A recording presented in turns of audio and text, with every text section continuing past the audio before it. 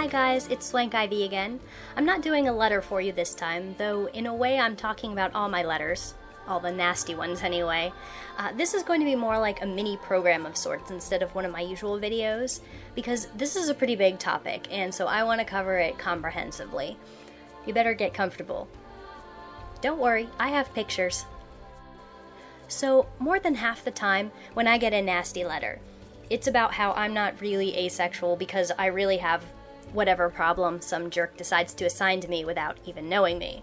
But recently, I realized that in some cases, I'm going about my defenses all wrong. Seriously. Most of my approaches have been framed in the voice of the unassailable asexual. Most of you probably don't know what that is. I sure didn't until I accidentally came across some videos mentioning it, and I realized I had a thing or two to say about this. See, despite all the visibility work I do, I'm actually not super active in the asexual community itself. I do a lot of work for it, but there are sometimes things I miss within it. So a group channel that does visibility and discussion videos for asexuality did a whole series on the unassailable asexual, and David J followed up with one later. So just like him, I kind of recognized myself in the description, like big time. Let me explain a little.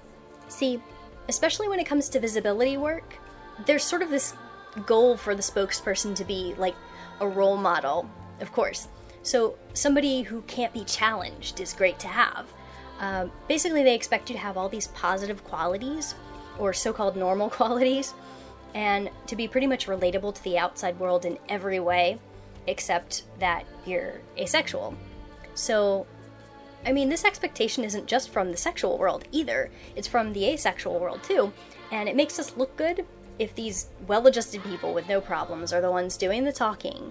So it's so easy to blame some minor glitch or non-normative trait and assign it the cause of the asexuality, so people won't want to change their preconceived notions. And they won't have to. They'll feel that they won't have to. But then people like me pop up, and they actually have to listen because there's nothing left to blame it on. And a lot of the time, I've been answering their accusations with, like, no I'm not, rather than, no I'm not, but it wouldn't matter if I was. Okay, so before I get too deep into this, I should shoot off a list of the qualities that the so-called gold star asexual possesses, more or less. They're healthy, have no past or current problems with their bodies or minds, and aren't on any drugs that could be messing with their sex drive, etc. They've never had sexual abuse. They're extroverted, or they're introverted but still have lots of friends and aren't shy. They're cisgender. They're sex positive for others and indifferent to sex themselves. They don't have a libido. They're not too young and not too old. They're right in the sweet spot where they're supposedly too old to be a late bloomer but too young to have a lessened sex drive.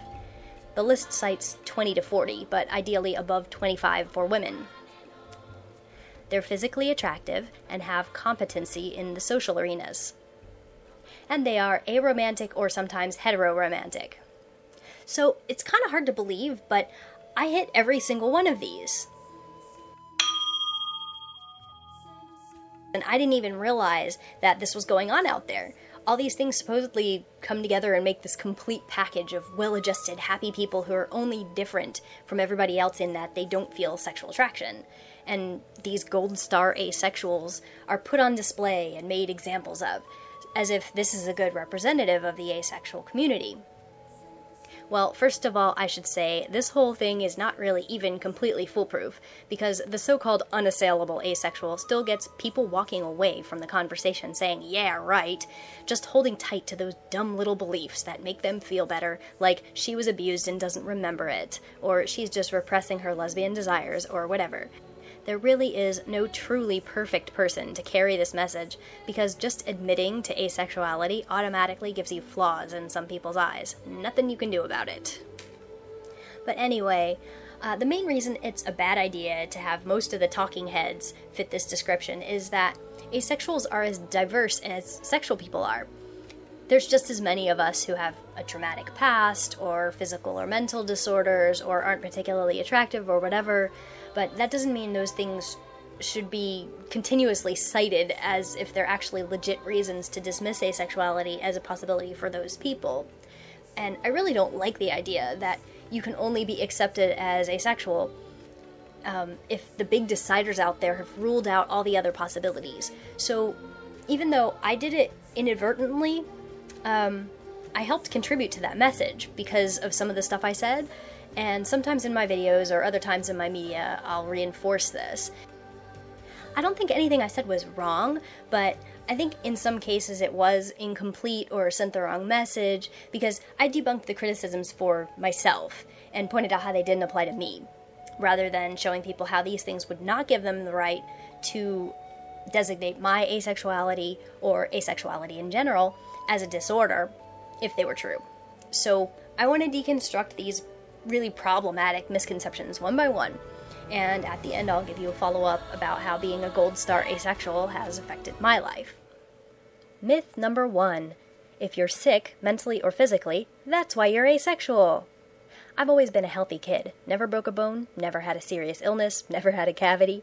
I've never been to a psychiatrist or had to take medication for any emotional, mental, or neurological issue, and I've never been diagnosed with any non-normative condition. But that doesn't mean people who are both living with an illness or condition and asexual should be viewed like their asexuality is only a symptom.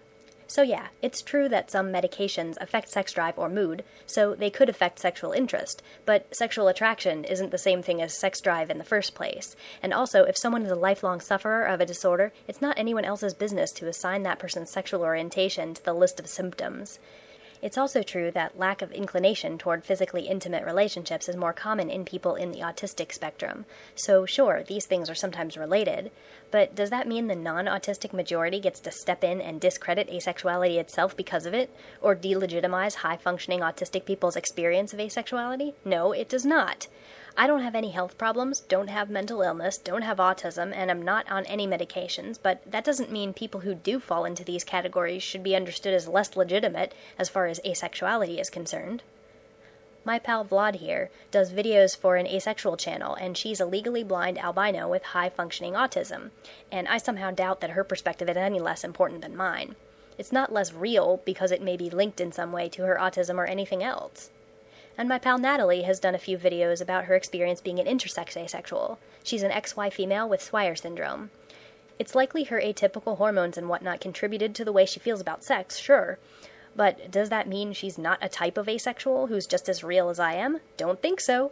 She's one way to be asexual. As far as I know, I don't have any unusual aspects of my biology, but if I did and I was asexual, I'd still expect my orientation to be taken seriously rather than talked about like it's a symptom. This is to say, nobody should be suggesting that anyone with a disability, physical or mental illness, non-neurotypical orientation, atypical biology, or medical prescription is asexual because of it, or that if it's involved somehow, the asexuality isn't real. And that goes for people inside and outside the community. It's not for anyone but the person involved to say. Myth number 2. If you've been sexually abused, that's why you're asexual. In one of my other videos about this topic, I revealed that I have never been sexually abused, and I spent most of that video talking about the philosophy behind that assumption, why people think it must have happened if I don't want sex because not wanting sex is such a serious issue. But I didn't talk about what it might mean if someone claiming to be asexual had some sexual abuse, and I didn't give any nods to the legitimacy of those people's orientation despite their experiences. It's true that some asexual people have been molested. It's also true that being molested or sexually assaulted doesn't necessarily cause a person to swear off sex, so it stands to reason that the reverse is true too. Asexuality is about lack of attraction, not fear or revulsion that's based in trauma.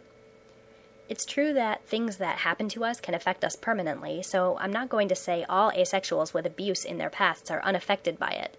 But a person's asexual identity doesn't lose legitimacy if the abuse has helped contribute to who they are.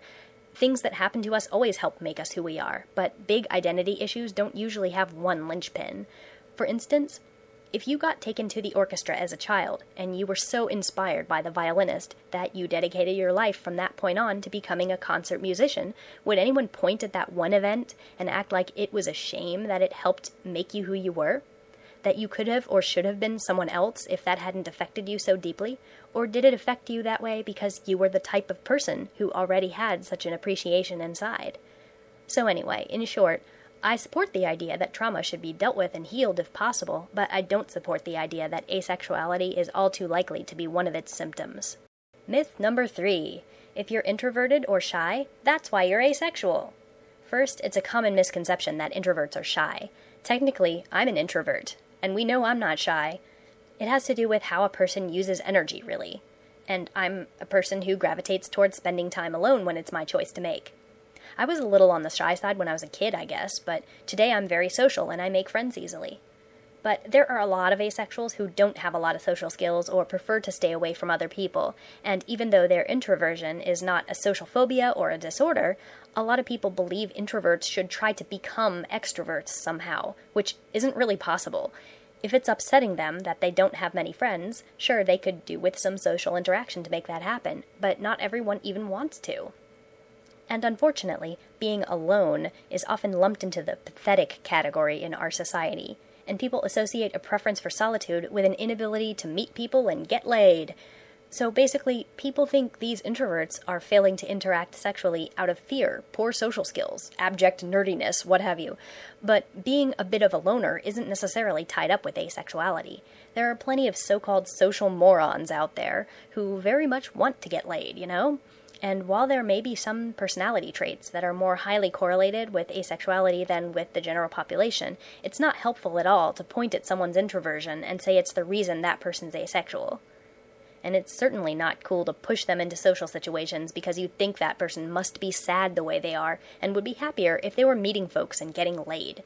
Just let them make that decision, and if they want your help, maybe they'll ask you. Don't assume they need it, because there's nothing more obnoxious than having someone do you favors you don't want and tell you it's for your own good. Myth number 4. If you're transsexual or outside the gender binary, that's why you're asexual. Well, these arguments are starting to sound kind of similar, aren't they? Yeah, that's because they are. So, it seems asexuality occurs at a higher rate amongst the trans and non-binary gender community. And some people attribute this to people, especially trans people, not being comfortable behaving sexually or feeling attracted to others in a body they feel doesn't fit who they are inside. Sure, there's some truth to that, and sure, sometimes transsexuals start developing sexual attraction or sexual feelings toward their preferred genders once they've gotten to a place in their transitions where it feels natural. That's the sort of thing that happened to Kaylee here. She was very active in asexuality forums, but somewhere along the line during her transition, she realized she's a sexual person. Of course, we still love her as an ally, and she's got an awesome perspective of what we go through since this was her identity for a long time before this new sexuality thing came into her life. But it's important to note that, number 1, trans people don't always experience what Kaylee did, and number 2, gender isn't about sexuality, though of course those things can be related. A lot of the time, you hear about asexual people finding an asexual community and realizing it's okay to be asexual, and awareness about asexuality is more common in the trans community, so it's very possible some of the overlap is due to more awareness of each other in our communities. I know of a trans guy who IDs as asexual, Sassy here in one of his videos, and I'd sure hate to hear anyone trying to tell him he's only asexual because of some issue he's sure to have related to his body or his transition. Sassy and others like him are one more way a person can be asexual, and there's nothing valuable to be gained by blaming his orientation on being trans. I happen to be a cisgender female, and I'm asexual despite that, so why assume that the tiny minority of asexual trans people are asexual because they're trans?